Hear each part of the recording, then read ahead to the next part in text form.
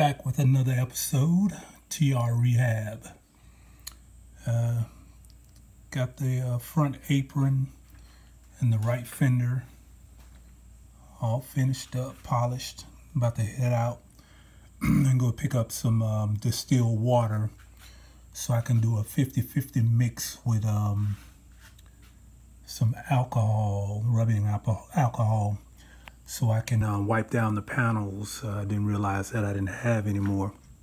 But once I do the rubbing compound and polish, I like to go back with rubbing alcohol, 50-50 mix, and distilled water just to wipe the panel down right before I put my wax on. Now, if you're looking at this here, you're actually looking at the paint. That is actually paint. Now, when I back off of this, you'll see what I'm talking about. That came out gorgeous. That's gorgeous. Again, that's the 57 TR3. That's the front apron, or some call it the fascia. But that came out gorgeous.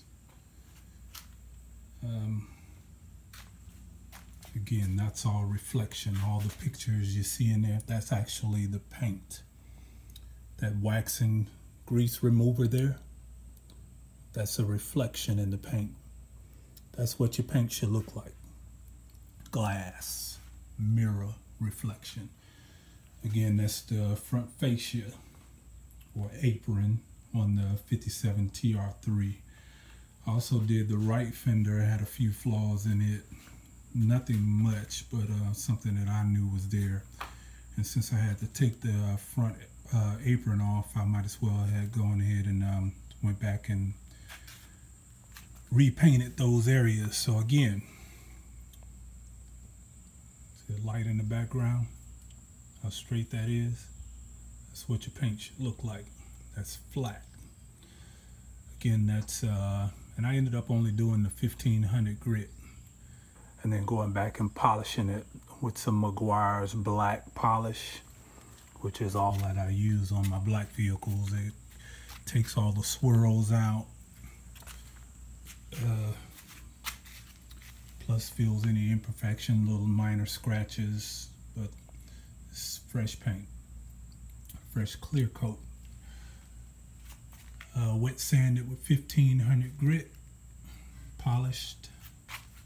So again, I'm about to head out and go and get some distilled water so I can wash it down, or wipe it down rather, before I actually put my wax on it, my Carnauba wax.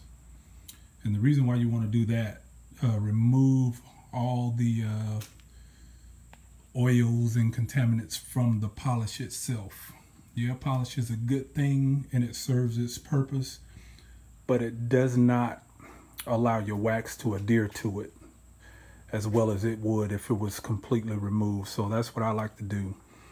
After I use the rubbing compound, I go back with the Meguiar's black polish, and then I do my 50-50 mix of rubbing alcohol and distilled water. Distilled water because it doesn't leave the water spots.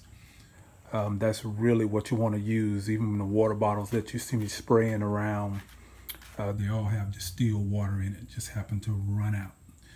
So once I get the wax on it, and probably the next time you see this, it'll be on the vehicle. My son's at school right now, so I don't have my little helper with me.